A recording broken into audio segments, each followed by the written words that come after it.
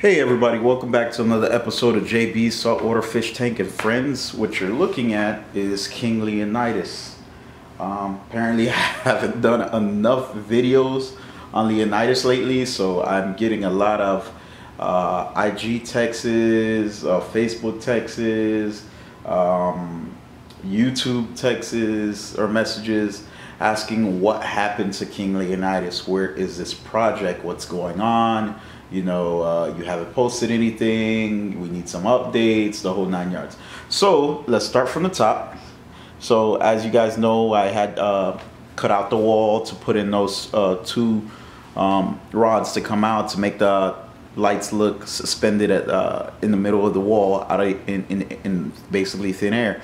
I then did electrical work, put 3 outlets where the ATI unit is to basically plug in the lights and be able to turn them off and on individually. To the right of the tank, I had the light switches that are programmable, just like you would use like a Neptune, Apex unit to do, except my house does it for me, and I have to shell out the money for the Apex, which is good and is bad because I'll get to that in a second.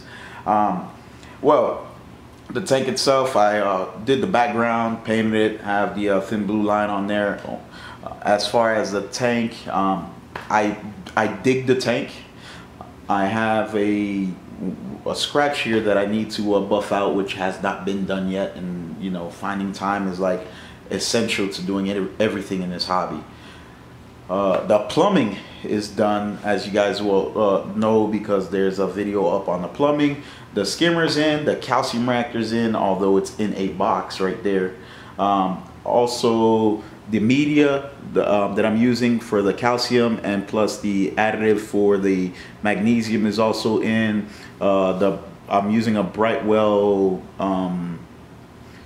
block to add to basically build bacteria into the tank, which is on this side. Then the other thing I added was the auto top off unit. Now this is new. I don't know if you guys can see it too well. I'll move a little forward. That is the auto top off unit right back there. It's actually 10 gallons. It's made by Banshee. It's the Signature series, and that's the 10 gallon ATO in blue. Now the great part about that 10 gallon, it's 10 by 15 by 16, which are the dimensions. It fits right into the corner. It doesn't take up too much space. And also I have the outlets for additional equipment. Like I wanted to put I'm gonna feed the calcium reactor off of one and the bio pellet reactor off the other, or carbon, whichever ore that I feel that is going to be necessary when I start running the tank. That little light that you see in the bottom right there, that is for the cabinet lights. I have a remote for it, so I can remote activate it when need be. It's also, I actually have 3 of those little things. I got them at like Home Depot. I think it's for like the Christmas season or something like that. So I have one in the garage for the mosquito repellent, the mosquito UV light or whatever like that, and I have one in the backyard, and I have one here. So it's a remote that I use quite often. Now, like I said, the plumbing was done. I have the Vertex, I believe it's the L1 on the system, and as you can see, everything's ready to go. I mean, all I'd simply have to do was put the carbon doser together. I mean, the calcium reactor, add the electronic carbon doser, which is right there, throw that block in the sump, fill in the reactor, which I really don't need right now because it's not like I'm gonna have corals overnight, so I don't have to have this running. Technically, the way the tank is right now, it can run. Now, my issue is these floors, and I'm gonna tell you why. What happened is I want to do my floors, and I don't want to move a running tank. Now, it's not really an issue about money, and more like finding the right people to do the job, number one. Number two is finding the floor that I'm gonna be happy with, that is gonna last me for a very long time. I have flooded my house before, right where this tank is sitting.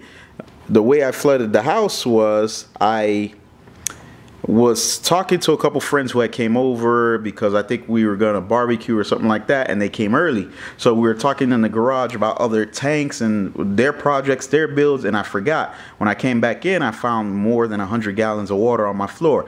I have a 1,000-gallon reservoir, or I have about 1,000 gallons in my garage. It was hooked up to one of the 300 gallons. The tank was only 150. I emptied the 300 for the most part, and it only had like 250 in it. So roughly 100 plus gallons went onto my floor.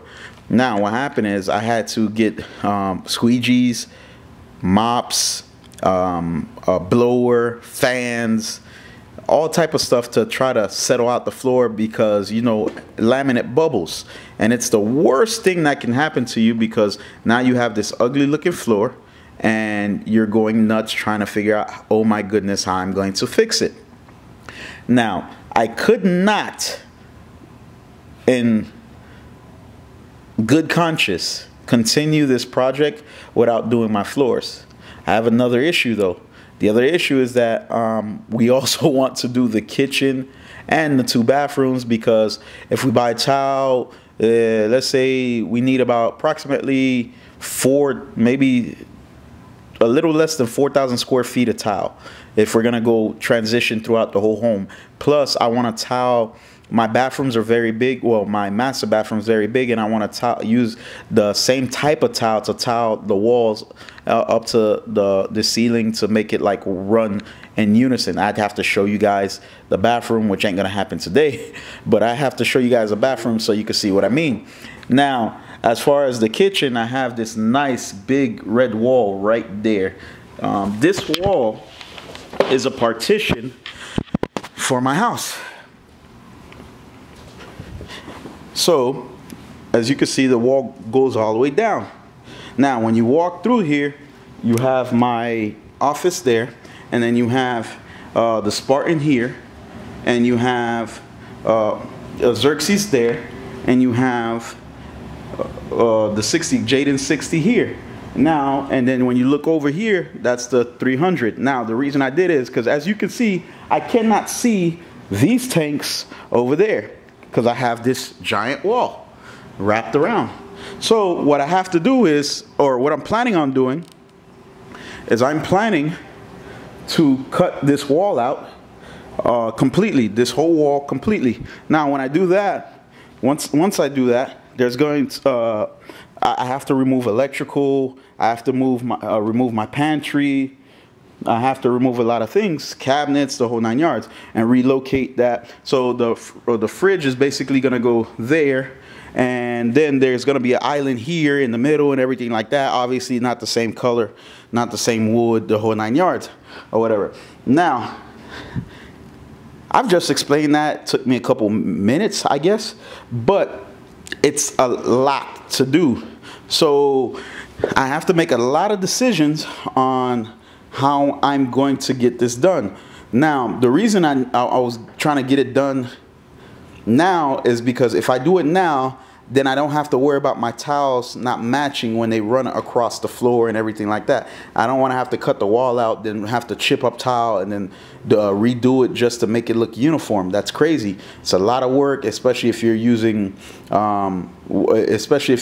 like that wood looking tile and everything like that. You're using strips, let's say a 6x12 or 6x24, whatever the case may be, or whatever. I haven't chosen it yet, but or a 24x24, 36x36, or whatever the case may be. Now, if I choose the tile and then I start doing the project and I don't do the kitchen or don't work on the kitchen, I'm gonna regret it.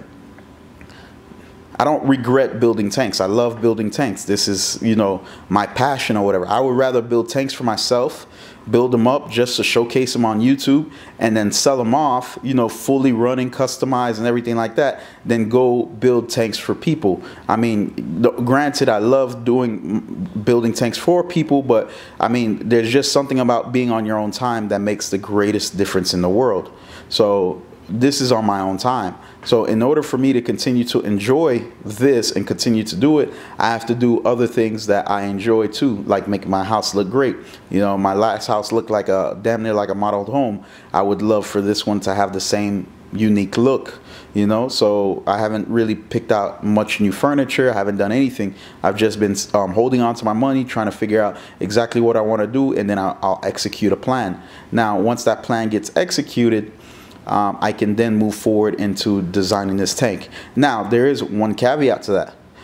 The only way I will design this tank is if I find rock for it. And what do I mean by that? I mean find rock. I mean literally somebody just has to give me some nice rock, and then I'll aquascape it and it'll force me to run the tank. But I'm not gonna go buy rock right now to put in this tank, because then once I do it, I know I spent a bunch of extra money. Then I have to add all the labor of the work that I'm gonna have to do to remove the rock, the fish, everything like that, slide the tank forward. It's probably gonna be sitting here for, you have to move it for, let's say, a day or two, or however long it takes the tile to drive, then move it back and everything like that. I would be willing to do that if I had the rock, but since I don't have the rock, I'm not willing to go buy the rock to put myself in that predicament. So that's really what's going on with the tank. At the end of the day, like I said, if somebody gives me rock, I don't have a choice. I'll move forward with the project and everything like that. As far as items that I'm missing for the tank, the only item that I'm missing is I'm planning on buying one of the newer Apex systems, and it's just for convenience sake and to be able to run the calcium reactor with ease and be able to know that it's online, and like my garage and everything else in my house that's online, and I can look at it and not have to worry about it. Especially being this, I want this to be a SPS tank, so I have to monitor a little bit more than I would monitor anything else.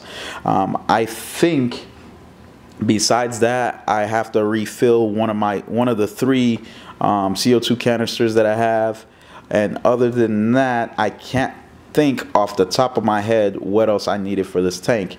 I think, oh, what it was, Reef Brights, the 3 waters, the 3 waters. I want to add at least 1 strip, maybe 2, to the ATI unit. But I'm leaning towards 1 strip on the front, and then point it into the tank or whatever. I just don't know how centered it. I don't want it to look centered. I want it to look like staggered or whatever. So we'll see. But other than that, it's not too much else that I need to do. But these are the few things that I need to do. And the other thing is brother, time is flying by. We're already in April. And time is really, really flying by. So to be attentive to this, the Spartan, the the Spartan, Xerxes, Jaden 60 gallon, plus we just added the additional scrap tank, because that's what somebody on YouTube named it. So I'm officially changing the name to the scrap tank. So the 80-gallon scrap tank in the garage. I'm doing all of those projects. They're running. Everything's doing fine. Everything looks great, as you guys can see. I don't mind taking care of so many tanks, but I do mind when it's gonna take me a lot of work to take it apart. Now here's the additional sequence to that. The 300 has to come down, and the my Xerxes has to come down. Xerxes is not too bad, because I could just slide it forward and get a sump and run it on its own or whatever, and then not have to worry about it. But for me to take down the Spartan, it's going to be the Spartan 4.0. So that being said too, if I start this side of the house and I decide to take down the Spartan, I could take all the corals, move it into this tank, all the rocks, move it into this tank, run this tank or whatever. And if I believe that I want to make this the LPS tank, which is everything from the Spartan or whatever, I'll be able to shut the Spartan down. I'll be able to shut him down, have King Leonidas running as an LPS tank, and then reconfigure the Spartan to bring it up to Spartan 4.0 and make that the SPS tank. And so, I mean, these are the options that I'm leaving open. So guys, let me know what you think. I mean, I'll reply to all the comments off this video and everything like that. I specifically made this video for you guys, so please, you know, give me your input. Tell me what you would do. You know, I do have other obligations. I started a photography company. I have a bunch of gigs for that's going on, so that's working out perfect too. So I'm kind of extending myself, not really overexerting, but just extending myself a little bit more in life, to be able to be out and have a life besides being stuck in my house babying my fish tanks. So guys, like I said, let me know what you guys think I should do, or what you think it should be, or even if you think I should sell the whole thing. If you know somebody who wants to buy, maybe I'll just sell it and I'll start over. You know what I mean? It's not a big deal. I mean, they won't get the poles in the wall, but I mean, they'll definitely get the tank stand and all the brand new equipment that's in there. And then what I'll do is build a new tank, and it wouldn't be that much of a headache. And I actually have some more ideas I'd love to run. I mean, my passion is building tanks, so hopefully you guys see that. And I do apologize for the time delay reference the videos, but I've been tied up a little bit for the most part. But I ended up in the hospital at 1.2 for a couple days. But thank you guys for always watching. Thank you guys for always supporting. Thank you guys for all the comments. I mean, it's greatly appreciated. And the other person I want to thank, who kind of basically got me off my ass to do this video, besides besides the people on Facebook, the people on Instagram, is the first message that I got from YouTube, which is, you know, obviously the most important thing, which came from, and I'll tell you right now, which came from Brian Hodge. So Brian, this video is for you. Shout out to you. Thank you for getting me off my ass. And this is my video reply to you. So definitely, if you're hearing me now, I just subscribed to you, so you have a subscriber from me, a subscription from me. So I'll be watching your videos moving forward too. Have a great day.